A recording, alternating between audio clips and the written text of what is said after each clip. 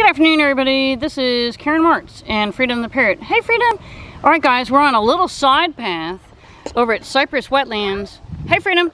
We always walk to the left of the YMCA, and then we come out to Richardson Avenue. Last week, we were lucky enough to see a banded water snake. Freedom was not with me, and I, kept my distance. But this is like a secret little area here, a little more swampy, and I saw a yellow crown and a black crown-eyed heron in this spot.